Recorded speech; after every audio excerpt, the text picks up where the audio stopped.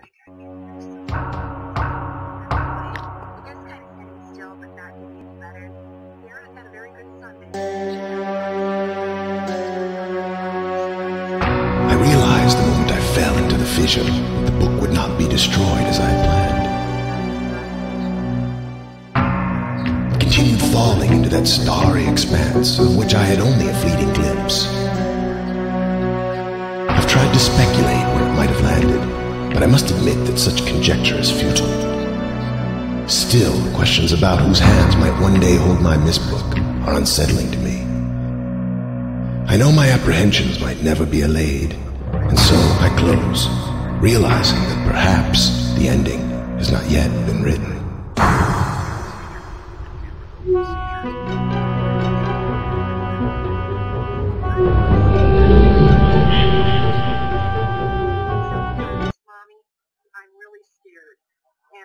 I assured her that she had every right to be scared and that I was scared too.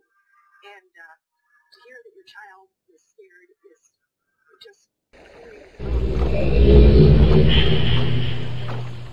so scared yourself.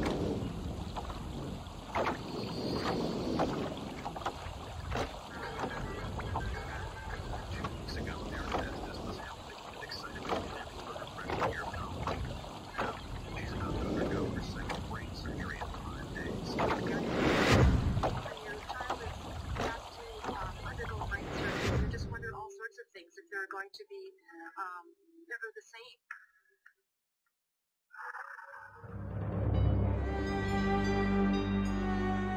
At 8 a.m. on Tuesday, neurosurgeon Stefan makes his and a portion of the brain appeared to be discolored, also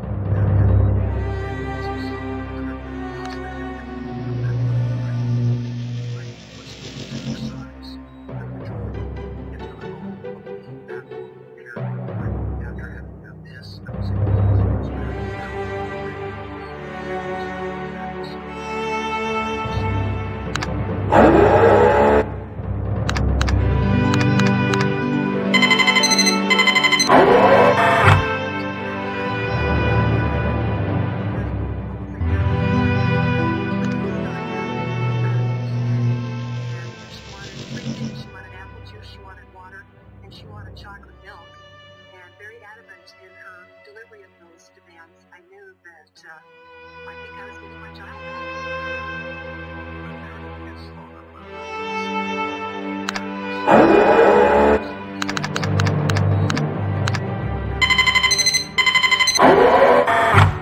such as any seizure medication. We continue monitoring them closely for neurological status. There was still an underlying concern because Dr. Stasevich conveyed that this bacteria may still be there, and there would be follow-up tests and MRIs done.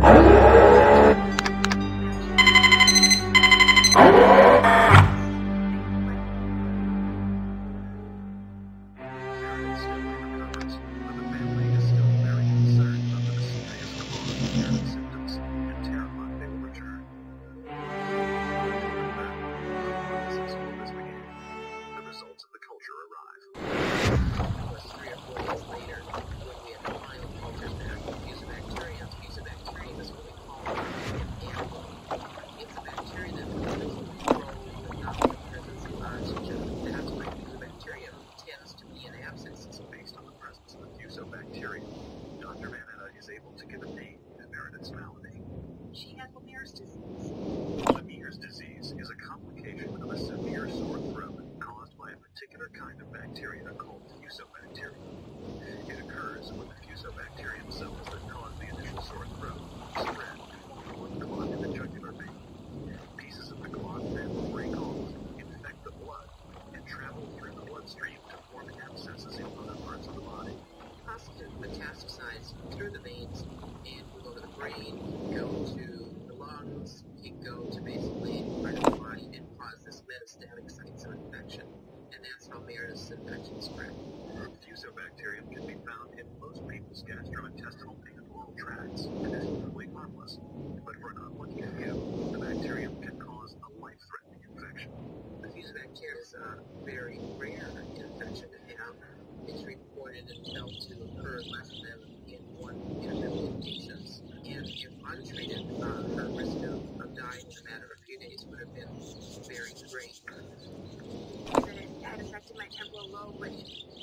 affected my memory, which explained a lot. Because it can easily be treated with antibiotics. Like polio, Meniere's is considered a disease in the past. Many doctors have never even heard of it, making it difficult to diagnose. Meniere's syndrome is kind of called the forgotten disease because of the fact that it used to occur fairly frequently prior to the days that we had very effective antibiotics. But the rise in Meniere's cases in recent years is troubling to many infectious disease doctors. Because there is this emerging concern in the United States that we are overusing antibiotics, we have been encouraging our physicians in the United States to not use antibiotics in this situation. And I think it's because we have stopped using antibiotics so really in the setting of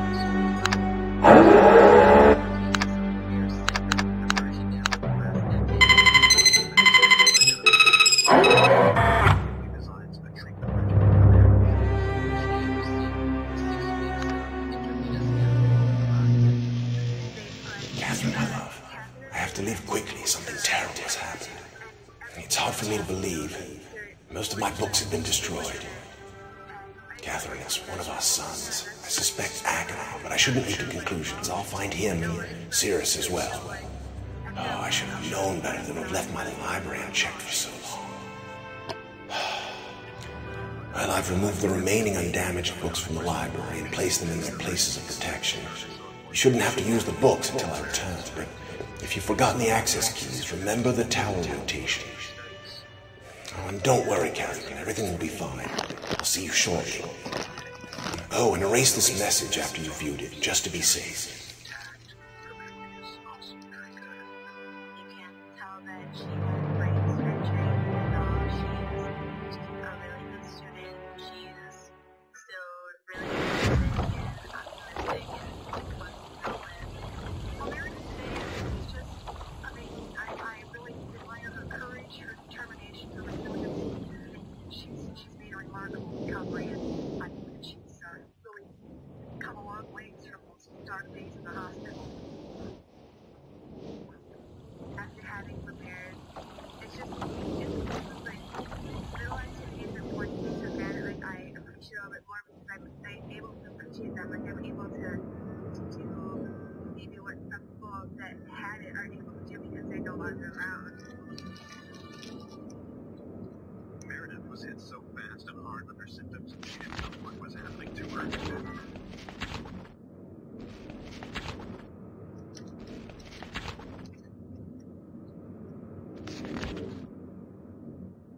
Marissa Irwin was a beautiful, happy little girl, but by age 15 she was racked with pain and told she would never walk again. Her only hope was a mother who wouldn't give up. I couldn't worry about what the doctor said. I knew there was something wrong. When the illness strikes, we look to doctors to give us answers. But what if they can't? For these unlucky patients, diagnosis is a mystery.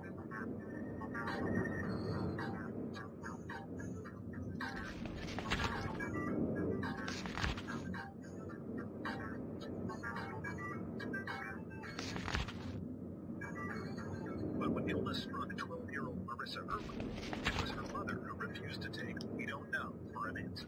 As a little girl, Marissa was very bold. She wasn't afraid of anything or anybody. Marissa was a very bright, intelligent little girl. She was always eager to be involved with whatever was going on. But when Marissa turned 12, her mother Gail began to notice a disturbing change. She started complaining of abdominal pain. She would vomit sometimes. She continuously was complaining about the stomach aches. I would always go to school.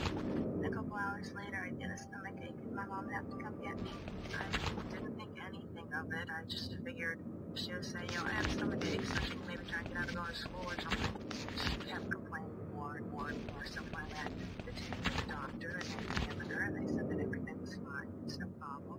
Then a couple weeks later, she complained again, and I would take her back to the doctor, and they examined her, and basically said that, everything was normal, everything was fine. But for Marissa, things were far from fine.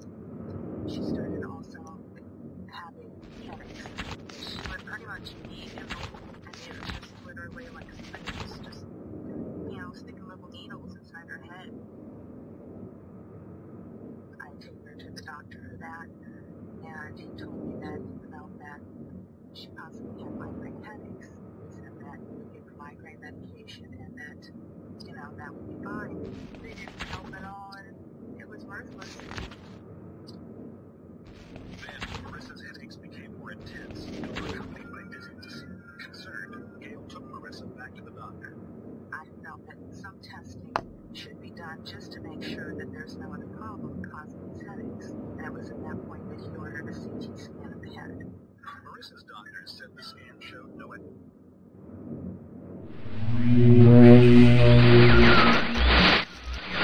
Lies.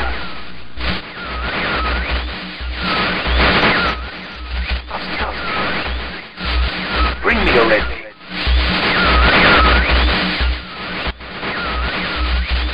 I can't see.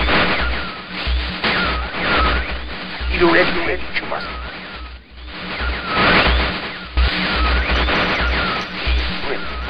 I beg of bring. Shh. Help. I am serious. Give it up. Go.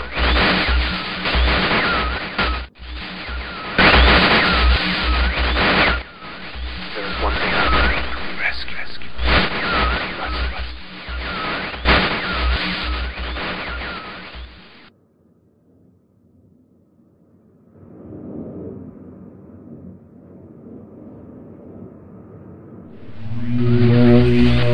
Serious? Is that you? Are you? See you.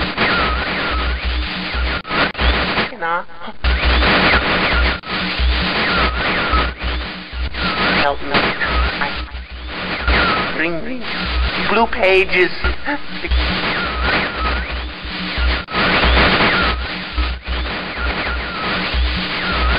Never. Just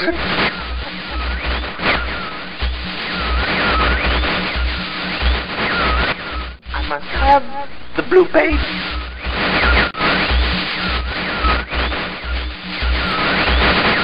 Bring them to me.